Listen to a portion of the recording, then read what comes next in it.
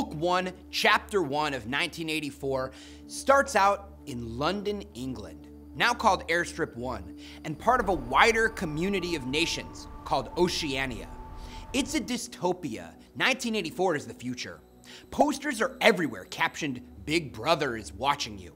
And we meet our protagonist, Winston Smith, who works at the Ministry of Truth. His division is in charge of news, entertainment, education, and the fine arts. And there are 3 other divisions of the government: the Ministry of Peace, in charge of war, the Ministry of Love, in charge of law and order, and the Ministry of Plenty, in charge of the economy. We learn quickly that the government not only runs everything, but watches and manipulates it too. On his lunch break, Winston returns home to his apartment, Victory Mansions.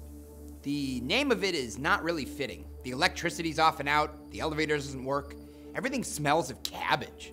London itself is pretty run down too. The main feature of Winston's apartment is a telescreen, a device like a TV, and it can be dimmed but never turned off, and it transmits both ways, so when you watch, it can watch you. As long as Winston is within its field of vision, everything he does is heard, and every movement is seen. Winston moves to an alcove out of range of the telescreen to write in a diary, which we find out quickly is illegal.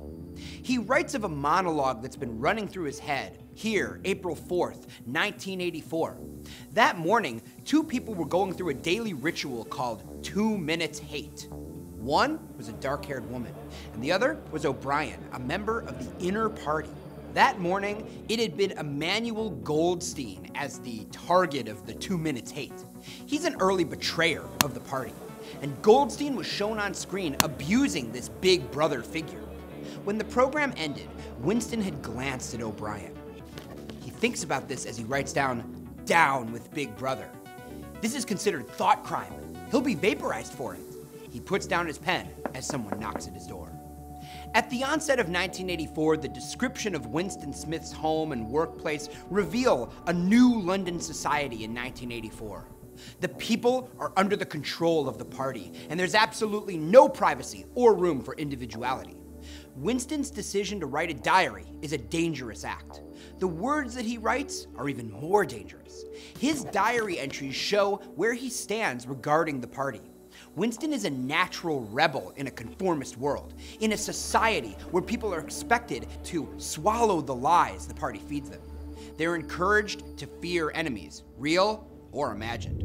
Fear generates hatred, and hatred keeps people under the party's control. Orwell links the 2 Minutes Hate with fear, and once fear manifests, it becomes a permanent state that controls everyone.